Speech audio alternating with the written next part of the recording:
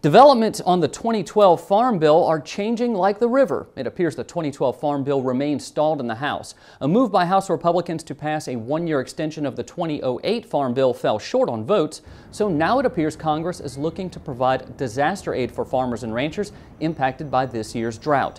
According to published reports, the House would revive disaster plans from the 2008 Farm Bill, which expired last year. Well, certainly the disaster provisions are aimed only at people who have livestock that graze. So it would help the cattle industry, sheep producers, maybe part of the dairy industry. But when you look at high food costs, feed cost, it's not going to help hogs or poultry or certainly the feed provisions in the dairy industry.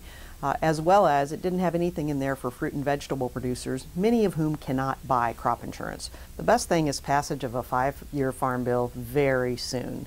The fact is we've addressed the disaster assistance provisions in the farm bill. We've also strengthened the crop insurance program, and we've done some positive things for fruit and vegetable producers. So looking at a comprehensive bill that gives farmers and ranchers the answers of what to expect for the next 5 years is the most important thing we can do. The House Farm Bill, if passed, would cut spending by about $35 billion over the next 10 years.